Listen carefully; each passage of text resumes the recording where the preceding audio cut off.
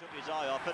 Now is a chance for the Geelong team to get forward, and Billy Brownless within scoring distance, only 50 metres out, can kick the ball a long way when he gets onto him. So Billy Brownless 50 metres out from goal is from where he'll kick. Brownless with Geelong level with Melbourne on 10 points apiece. The kick's long, but it's off target, swinging across, only one behind.